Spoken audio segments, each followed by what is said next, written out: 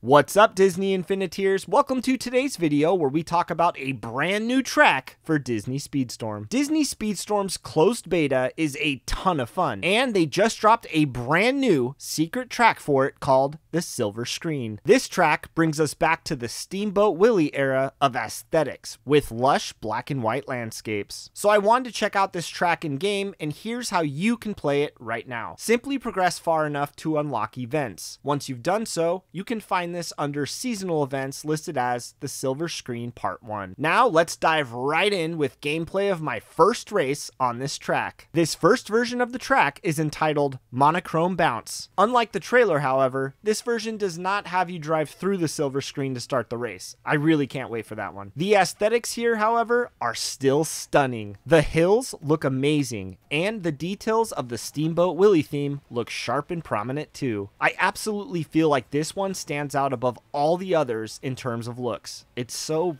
perfect. There's also a few highlights I really enjoyed too. There are lots of twists and sharp turns, and there's even a part where there's 3 grind rails next to each other, and you can actually grind across and jump to the other ones. Very unique to this track. Lastly, there's a part in this race where you can bounce up off some nets as well. This mechanic also seems to be unique to this track from what I've played too. I just love seeing a new mechanic introduced that is so simple and fun like that. Overall, I think it's really the best stage right now, and it's available in these limited time events, so make sure to log in for those of you that are playing. I'll have more videos on Disney Speedstorm real soon, so make sure to hit that bell notification so you don't miss out on any of the videos. This game is spectacular, and if this is what we can come to expect in terms of additional content, Disney Speedstorm is going to be a fantastic representation of Disney. I've been enjoying a ton of other tracks, and this one is a great first addition considering how great the base game tracks actually are. So Infiniteers, what do you think about this new track? Have you been playing it? Let me know all of your thoughts in the comment section below. And as always, if you enjoyed this video, please give it a like and subscribe for all the latest Disney Speedstorm news and content.